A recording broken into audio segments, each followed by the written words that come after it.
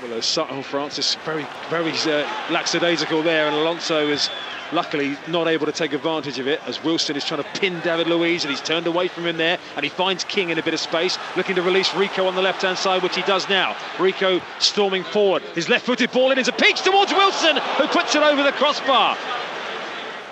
11 and a half gone in the second half. Chelsea 0, Bournemouth 0. Cherries with their second corner of the afternoon, but they're first at their favourite shed end of Stamford Bridge. It's like attacking the north end at Dean Court. In it comes from Rico, swung in towards Steve Cook and cleared away. In fact, it's put over the bar, I think, by Wilson.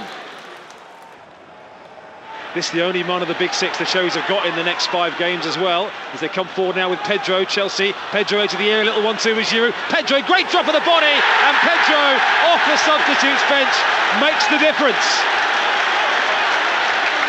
Fine footwork on the edge of the penalty area, and it came back to him on the 18-yard line, and he drilled it into the bottom left corner past Begovic. Run for Wilson, he was caught from behind, now Fraser might be in. Ryan Fraser, inside left channel, wide. Again, heads in hands on the Cherries bench and on the field, who's coming off as well. Rico to depart in a second. This is Chelsea on the attack at the other end. Alonso just inside the penalty, back to Hazard once more. The goal's been coming from Eden Hazard, that is for sure. He's been at the heart of most good things that Chelsea have done this afternoon, and he has surely put the game even beyond the comeback kings here at the Bridge. 5 minutes left, Chelsea 2, Bournemouth 0.